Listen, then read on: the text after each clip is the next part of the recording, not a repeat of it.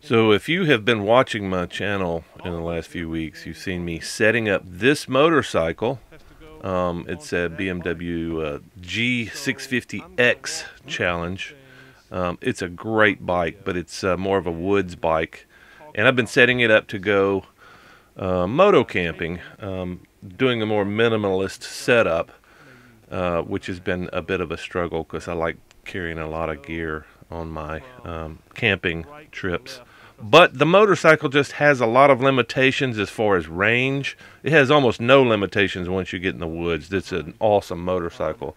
But I've been wanting to do a little bit more longer rides, a little bit more pavement, so I started looking for a road bike, and I found this bike.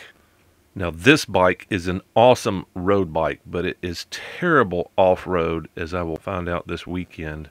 And but for the short term, it's a great road bike. I want to eat up some miles and do some longer trips, and that is why I bought this bike. But the good news is there was no need to do minimalist camping on this bike, because I could fill these two cavernous side cases, then build a platform to mount a waterproof case for my electronics to charge them while I'm rolling down the road, and then all I had left to do was to mount the rest of my camping gear on the pillion seat. And after all the construction was done, I had a fantastic two-wheeled SUV to carry me up into the mountains of North Carolina. So that was the plan, to pack all my camping gear and a fishing rod and head up into the mountains to catch some trout like I did in my youth and camp on a creek in North Carolina. My route was loosely planned, but once you get up into the North Georgia mountains, all the roads are fantastic. So that's what I decided to do, is just wander my way up into the Robbinsville area to find a camp for the night. Once you cross the border into North Carolina, the mountain size tends to double, or at least it seems like. Mountain peaks are twice the size they are in any other part of the country. They are monsters, and it's a fantastic area to ride. But I wandered around for several hours in the dark before I found my camp. I'm not even in a bag tonight. I'm probably not going to get in a bag because it's still, golly, it's got to be close to 75, so... anyway, I had to throw up the tarp real quick, and even that, I mean, that was less than 5 minutes. So with the equivalent time of maybe setting up a tent, I can throw a tarp over this thing really quickly. So lesson learned. I think the rest of the time I'm out here, I'm going to have a tarp hung over my hammock just in case, because you never know out here. It's weird weather out here. It's you know, it could drop down in the 50s tonight. Who the hell knows? So I've got my boots on, and I'm still chilled. Man, I thought about a sweater, and I thought I need to pack a sweater, and I just didn't. That's the last time I thought about it. I'll know next time. Always pack a sweater when you're hammock camping, even in the summer, especially when you go into the mountains. It's really not that cold. It's 65, 67 degrees, which is perfect weather for hammock camping, except the fact that it's that convection. It sucks the warmth out of your body, just kind of like laying on a cold floor. Laying on a cold floor in the summer is great as long as it's boiling hot outside. It cools your body. But if it's, if you're sitting on a cold floor in air conditioning, it's a completely different animal. Thinking right now, roll up to the Dragon, have some breakfast up there at the restaurant, and then maybe take a run or two down the Dragon before the Friday parades roll in this afternoon, and then make my way maybe back up 28 and maybe find me a creek to camp on tonight. That's the ultimate thing, is creek camping, fishing, but of course riding these fantastic roads is one of the big things this weekend too. One of the big surprises, another big surprise, is this pillow. I forgot that I bought 2 or 3 weeks ago. I had a similar pillow that I really liked, except it started leaking air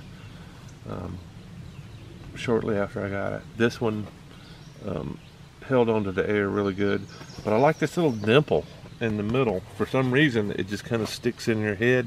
You slip your ear in there. I like pillows, what can I say? But this thing in combination with this little hardcore fluffy guy that stays inflated. Anyway, that's my plan. I'm still just blown away at how magical this campsite was. Finding this thing last night, I had turned into at least 3 turnoffs before this last night. Because, you know, all I need is a place to be able to get the bike in and out of. Number one. Number two, a place to string a hammock, you know. So the really great thing about hammocks is you don't need a flat spot. You don't need, you know, a flat, grassy, sandy area. You don't need that with hammock. You can, and I have camped on hillsides like this up here, where you would never throw a tent because you'd slide. And I've camped on slight inclines in tents and slid to the bottom or the side of the tent, which is which is interesting. But you don't have to have that. You don't have to clear up sticks. You don't have to pick up anything or move anything, because you're hanging. You're suspended in air. And oh my gosh, I found the sign. I knew it wasn't too far. Anyway, it's kind of hard to explain the hallucinations almost I was having. I was so tired. And you do not want to be distracted with hallucinations when you're riding these twisty ass roads around here. And that's exactly what was going on. I was like, man, this is so dangerous. I mean, these are dangerous roads anyway. This is a tricky, not really smooth road. It looks smooth, but it's a little bouncy, and I was so tired. And every turn seemed like a, oh my gosh, there's a creek here. Oh my gosh, I could have coffee this morning. Okay, so this is the sign that I saw last night. And to see this in the middle of the night, I really didn't get it when I saw it. I saw the top sign first, camp and designated sites only, and immediately I thought, so there's sites up here. And then as I'm passing the sign, I saw the bottom one and it said all campsites, and I said, oh, wait a minute, there's campsites? So that was the what is that, 100 yards away from here. Yeah. I think the name of the game this weekend is Dispersed Roadside Camping. In fact, when I get internet again, I'm going to search the Nantahala for dispersed camping just to see where it's at. I know that they're not going to have any dispersed roadside, creekside camping, because they don't want anybody, even hikers, camping within, I don't know, 200 yards of a creek. But I want to camp right on the creek because Not just I want to catch some fish. I also want to cook and wash my filthy utensils and pots and cook and clean and all that. So that's what I'm going to be looking for. Finding is another thing. I know where one specific spot is, my golden place from the 90s. I came up here in the 90s in a truck with a canoe and went paddling down the Nantahala River, in fact, and camped on a creek up above the Nantahala, up above these gnarly switchbacks that went all the way up a mountain. And I camped on the creek in my truck with a canoe on the rack on top, and I caught some trout in this creek, and I cooked them and ate them, and I want to recreate that if I can. I'm not super hopeful of catching fish, but I want to recreate that moment, and on a motorcycle. And that's kind of really what this trip is about, is motorcycle adventure, moto camping, and riding these unbelievably beautiful roads they have. I think I'm even going to enjoy this bumpy thing going out of here, because it's a pretty cool road. It's very tight and twisty. It runs along the ridges on this mountain, so it's just like every other road in the area. It's just fantastic. There's almost no traffic. I think since I got here last night at 10 o'clock, there's been 2 cars. And that was shortly after I got here. Anyway, I'm taking a look at the map now to see if I can figure out my next destination. But I'm pretty sure it's going to be up on 129, the Dragon, right there at the border of North Carolina, Tennessee. I think I'm going to take the Dragon at least one trip in, get some breakfast, take the Dragon in, take it back out, and see what happens at that point. So, of course, it took me just a handful of minutes to break down my hammock and tarp, and took me probably much longer to load everything onto the bike than it did to break everything down. That's why I love hammock camping. And I don't have to get up and down off the ground. The older I get, the less I am interested in getting down on the ground and getting up off the ground in the morning. It just kind of sucks.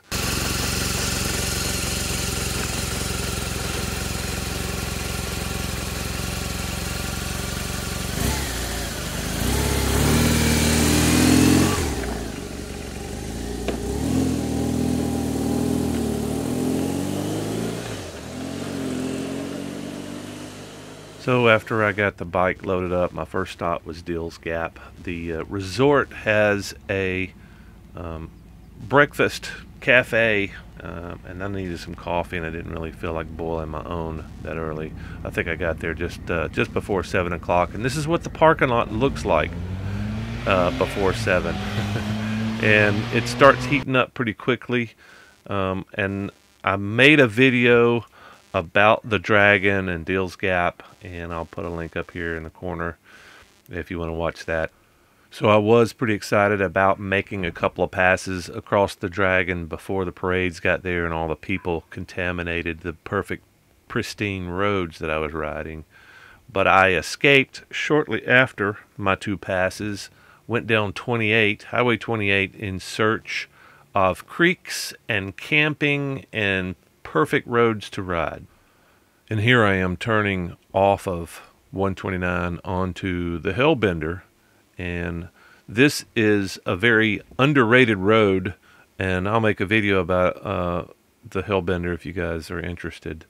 But it's almost as dangerous as the Dragon, but underestimated and underrated because it's a much faster road with fewer turns, and they're less tight, so people take this road for granted and they still get killed on it. But it's another fantastic, beautiful road that follows the lakes and rivers.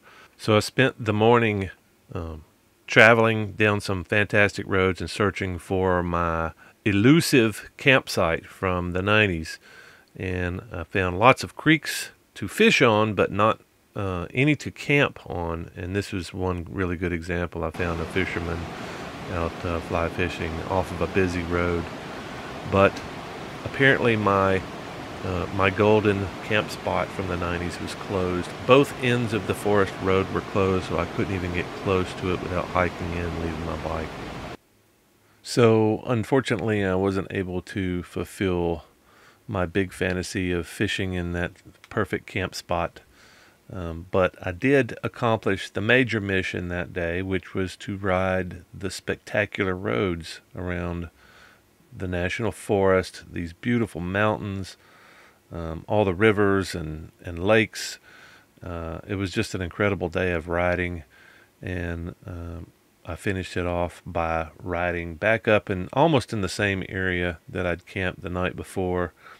And I had camped just outside Topoko, just below the Dragon, last year, and I knew there were some campsites up here, and I just went up there to find what I could find, and I figured I could get the street bike in fairly easily because I'd been here before last year.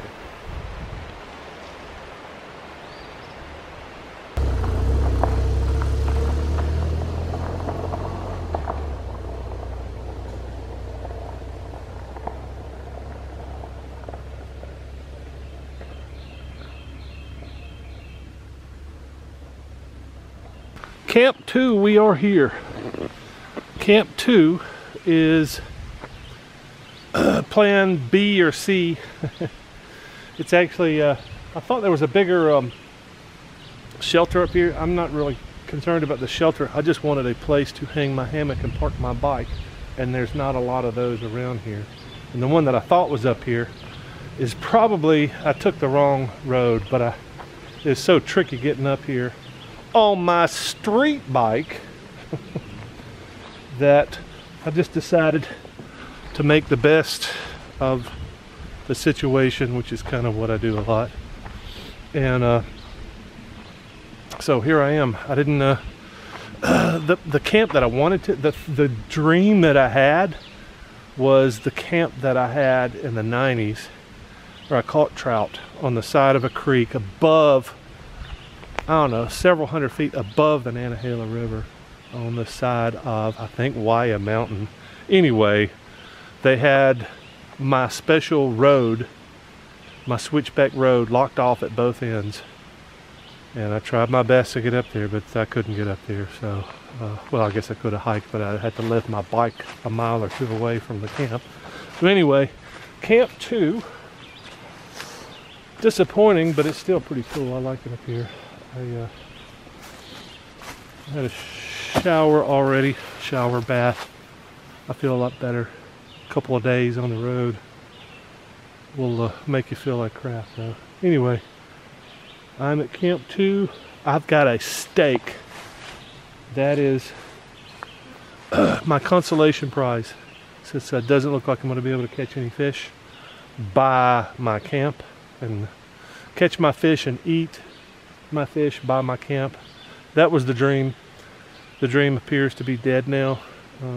So my consolation prize is the leftover beers I had from last night, steak, and I got some snacks. And so I'm just gonna roll up in here and chill for now, and we'll see what happens later. I don't think much else will happen. This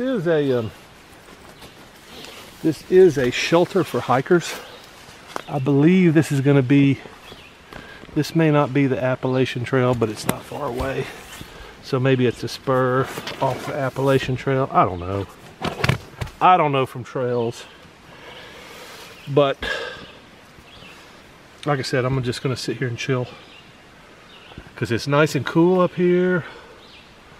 I'm showered. I'm tired as hell. I've been riding since, golly, shortly after 6 this morning. So this is my little camp grill that I just bought a few days ago. And I originally saw this camp grill, I can't remember, it seemed like it was probably on YouTube. And I believe it was all stainless steel. This particular grill was a whole lot cheaper, but I'm guessing maybe because it was made, the large rods are made of aluminum. The cross members are stainless steel, but I read some reviews where these parts, which are aluminum, got too close to the fire and they melted. Surprise, surprise, aluminum. So anyway, I'm going to try it out because I always wanted one of these. I just didn't want to spend $70, $80, $100 on it. And I saw this on Amazon for $20. I think it's 19, whatever. So with that, I'm going to put this thing together and see how this thing works.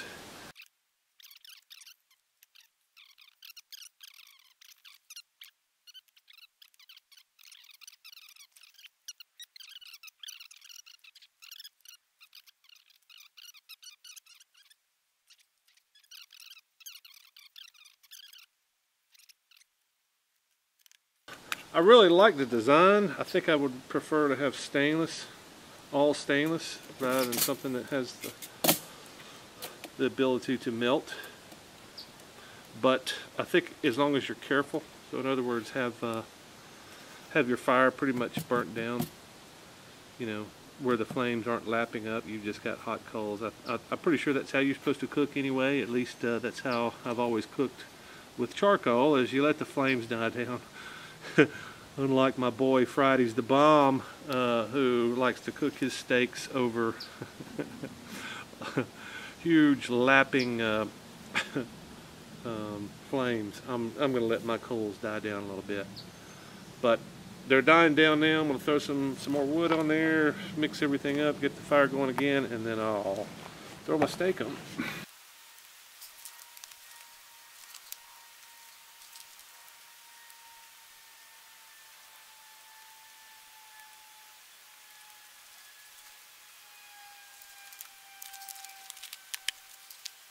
Well, first time on the grill, how bad could it be? I mean, the grill appears to, man, this steak is very heavy. Kind of excited. I'm not real hungry, but kind of excited. I wonder where this knife has been. Used to worry a lot about that.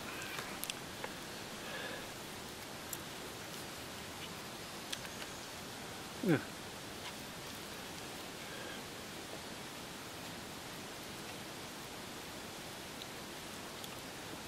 This looks like sushi. Looks a lot like tuna, seared tuna. Very good. Cheers. So,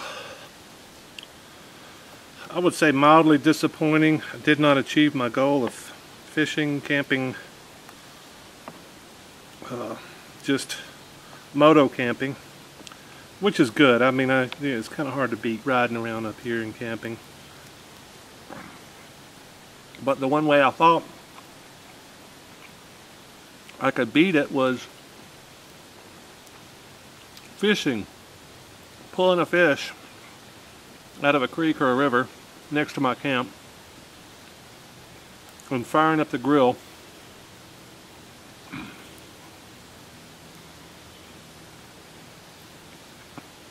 and drinking a beer while I eat said fish or fishes. Didn't accomplish that, but still great weekend so far.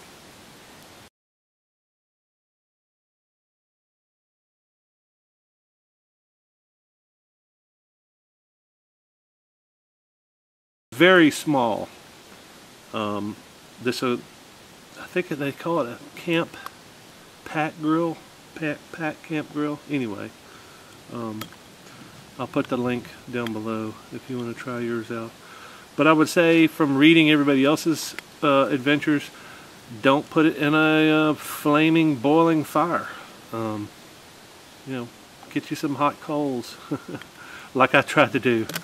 It cooks the steak just fine. So, anyway, I'm pleased with my purchase.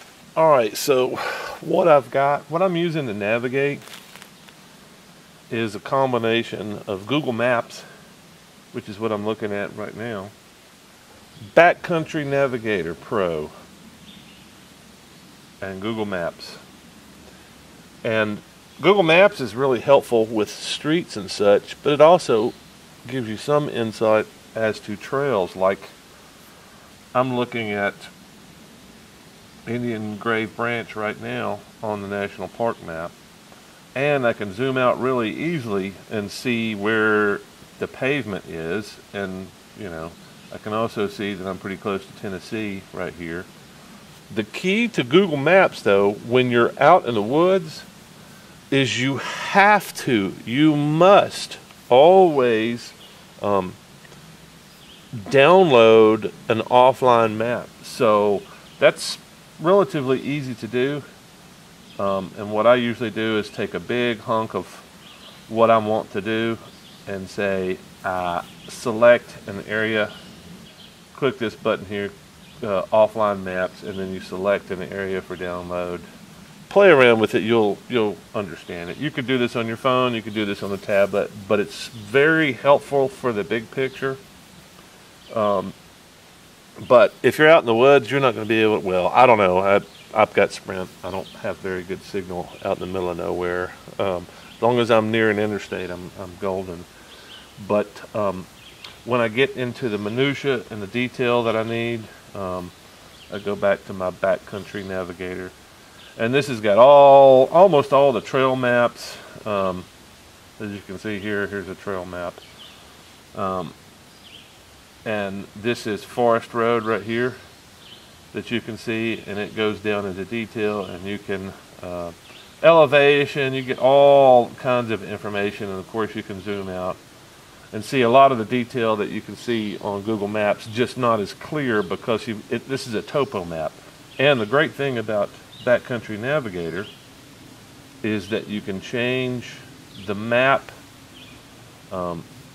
that you want to use. And I'm not going to be able to do it out here because I don't have internet. But the beautiful thing is you can get a you can download the same way you do on Google Maps. You can download different maps. In other words, if you want a satellite image, if you want, they've got dozens of different maps, and it's a relatively expensive, relatively cheap program. Inexpensive is what I was trying to say.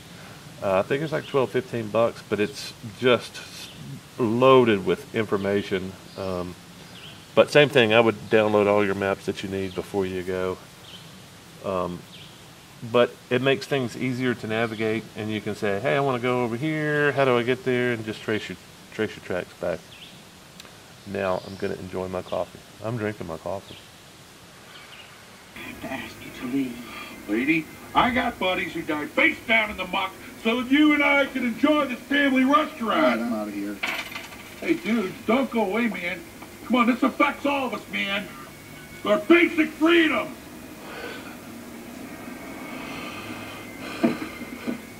I'm staying. I'm finishing my coffee. I